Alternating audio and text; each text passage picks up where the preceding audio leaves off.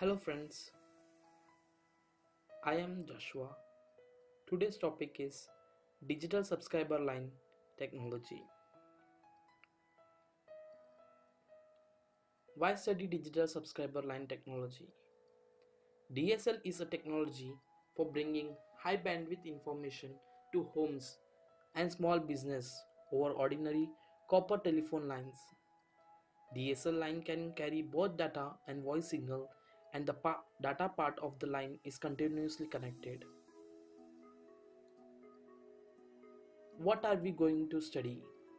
Overview of digital signal line technology, working of digital signal line technology, feature of digital signal line technology, and also the types of digital signal technology in networking. Overview of DSL technology. Although there are several other media such as fiber, wireless, cable modem, and power line communication that can be used to provide broadband access to residential and business subscriber, but none of them has a ubiquity of the telephone line or the level of maturity of development, but the DSL technology can be possible.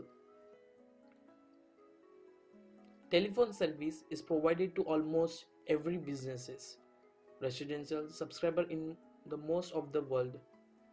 Several hundred million twisted pair telephone lines installed globally till date. The data carrying capacity of the telephone twisted pair greatly extend over voice band modem technology. Let's see the DSL technology working. DSL is a broadband high-speed internet technology over ordinary copper telephone lines. Digital data transmission is possible.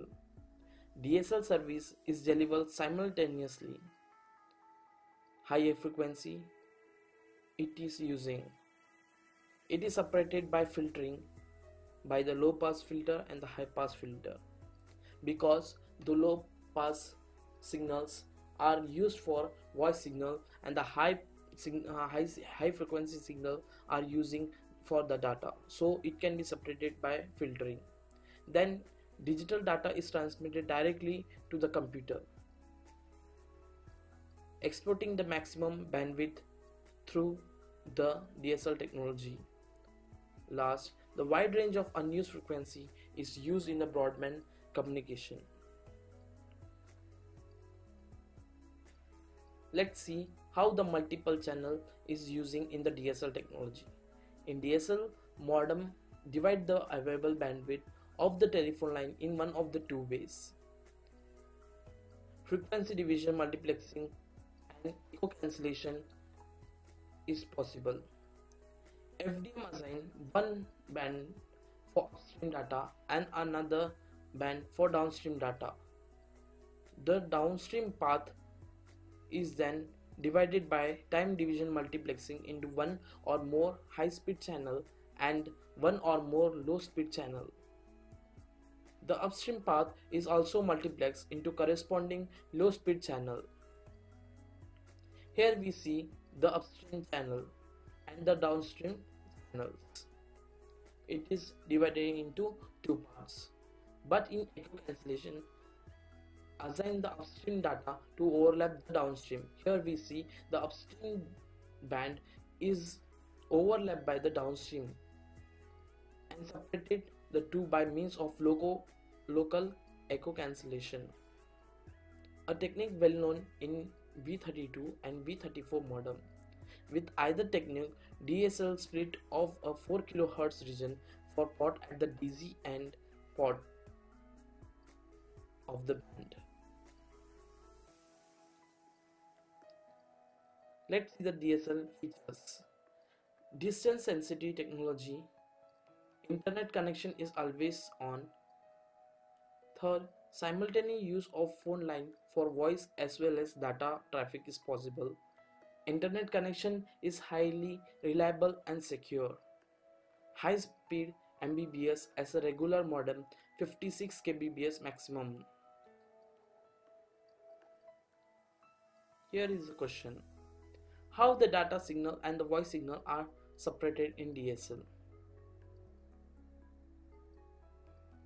As we redid and learned from the previous slides, can you answer? By using a different types of filter like low pass filter, high pass filter, band pass filter, and so many filters it can be used in modems. DSL technology application. First, internet access and file sharing is possible.